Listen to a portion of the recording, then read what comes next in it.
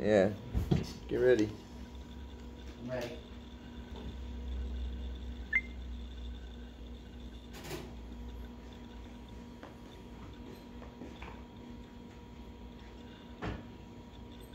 Alright, thanks for coming. My name's Craig Lalonde. I'm a firefighter with North Hayes County Fire Rescue, and today I'm going to talk to you about Mayday calls. Learning objectives for today, got a few of them. Firefighters should be able to define what a Mayday is, should be able to identify the time window in which a Mayday is most likely to occur, most common, you'll learn the most common causes of Maydays, identify 3 ways in which you can train for a Mayday, identify 3 informational pieces used when calling Mayday and describe each, and then you should be able to correctly call a Mayday at the end of the presentation.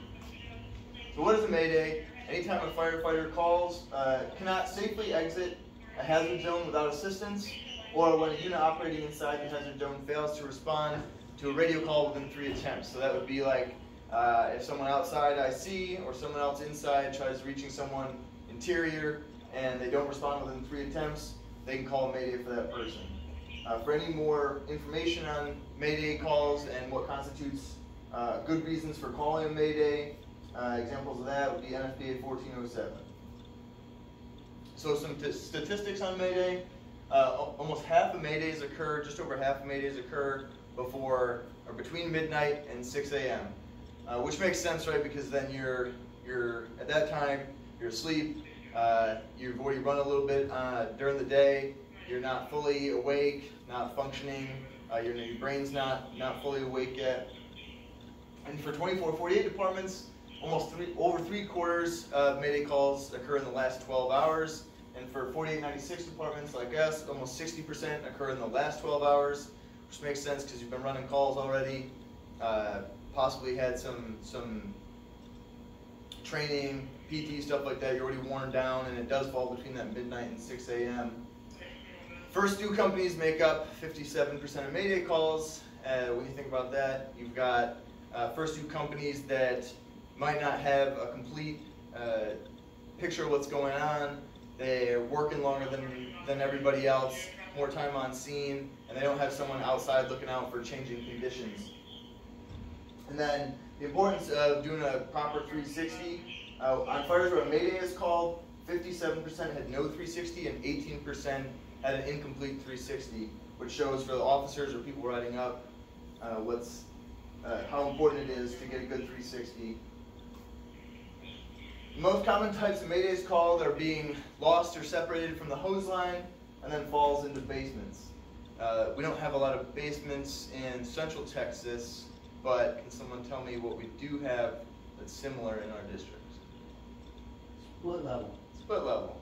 So there's some big houses like in Headwaters has some things like that where you walk in on the first floor where you think is maybe the bottom floor, and it's on a slope, and so you got like a walkout basement, split level type deal, and those can be pretty disorienting.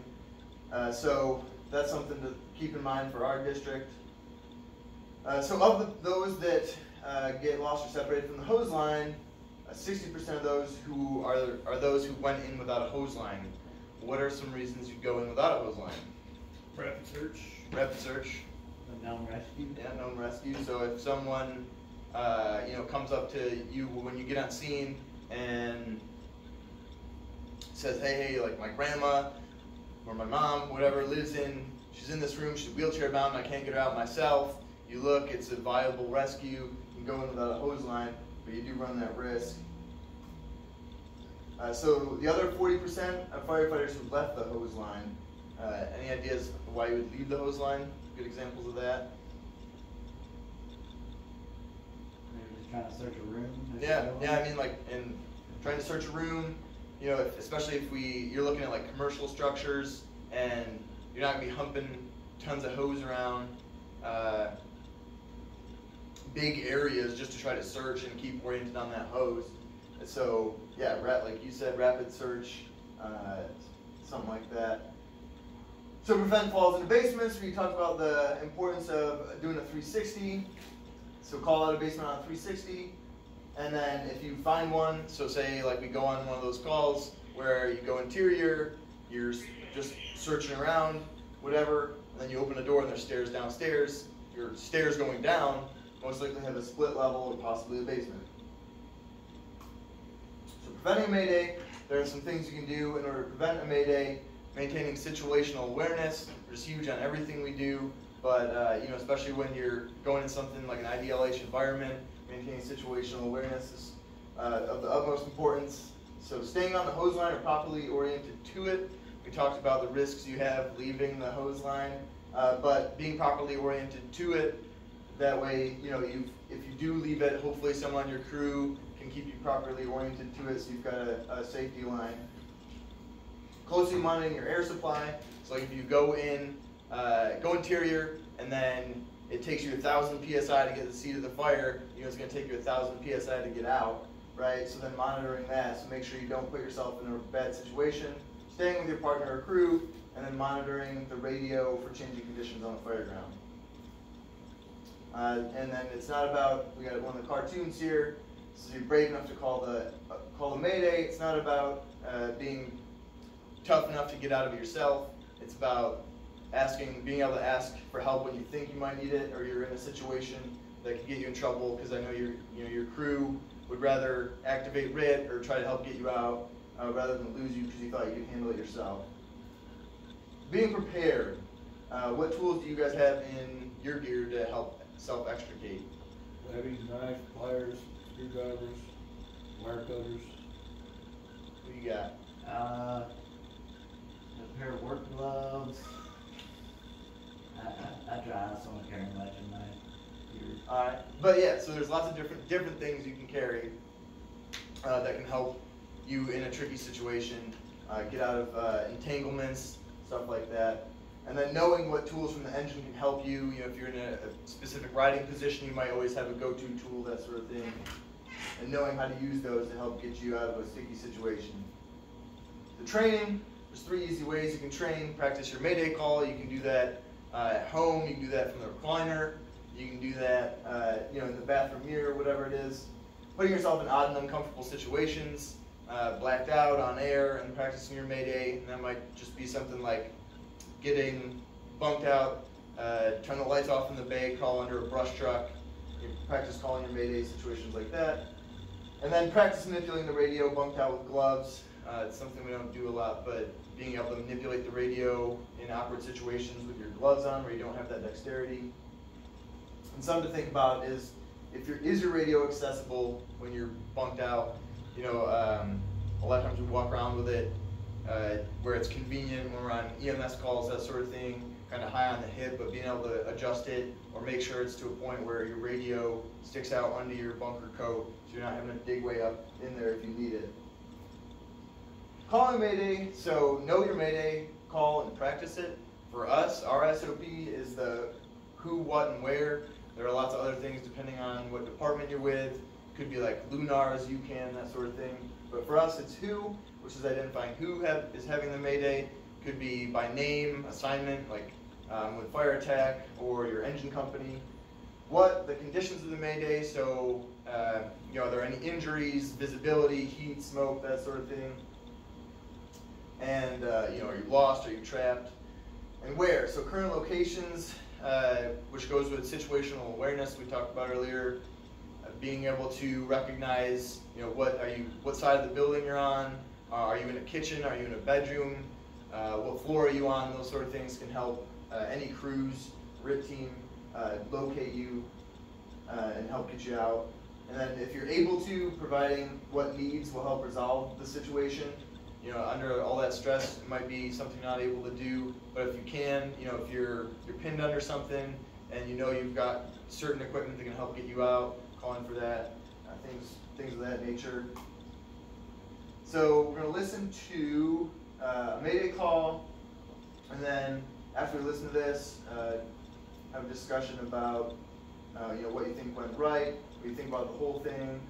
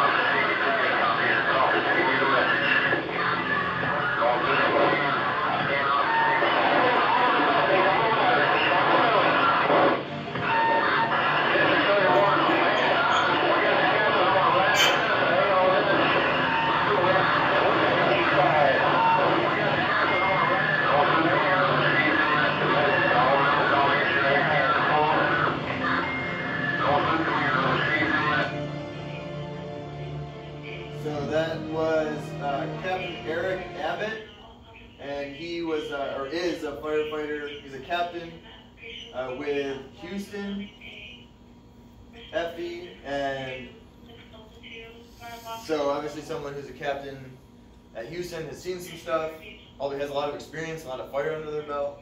But what were some things that you guys thought about the whole situation, about his call, anything like that? The radio traffic was very, very garbled. Yeah. You really had to His? listen. Yes, you really had to listen to it. Yeah. He sounded like he was pretty excited, so he's sucking his bottle down where he should have taken a few deep breaths to come down, relayed that message a little bit clearer. Yeah. And I don't know what the protocols are, what their Maydays are on that, but I mean, just for us, I mean, the lunar, he knew he was in a window, so stay there, get your shooting field, what I found right there. Yeah, absolutely. That was just weird. And that's a tough one too. You're on the 5th floor, so it's obviously a high-rise fire. Right. So high risk, low frequency. Yeah. Would be Yeah. harder. Mayday. But yeah, like Ryan said, it was very excited. Which I mean, it's like that situation, Yeah. so you're gonna be excited. Yeah. Yeah, and I mean, he escaped with minimal injuries, but like someone with that level of experience, yeah, you hear how nervous and how excited you hear in his voice, and just which I thought was a good example of the importance of conserving air, like you said, and maintaining kind of your composure after calling Mayday, or while you're in that situation, and being able to focus on getting yourself to a place, or where you can have someone reach you. Anything that y'all felt went well about the situation? So you had a bunch of guys there to look, so that was nice. Yeah. Like, had a ladder. It sounds like the ladder company was able to get him out of get him out. So I mean, there's no much. Anytime Mayday's called, you're gonna get a lot of people. Like, a lot of people. Yeah. So kind of sucks for us up here. We had 2 engines. Yeah. Not like that where they probably had, who knows, that big of a high rise. They could have 3, 4, 5 companies calling to help out. I think establishing grit at the very beginning of an incident is paramount. Yeah. So you have someone ready to go in a case like that, right? Yeah. All right. Well, now is a good time. Further reading. I got all my statistics from ProjectMayday.net. They compile information from thousands of different career and volunteer departments across the country, if you're interested. And then it's always a good time to review your Mayday SOP. That's it.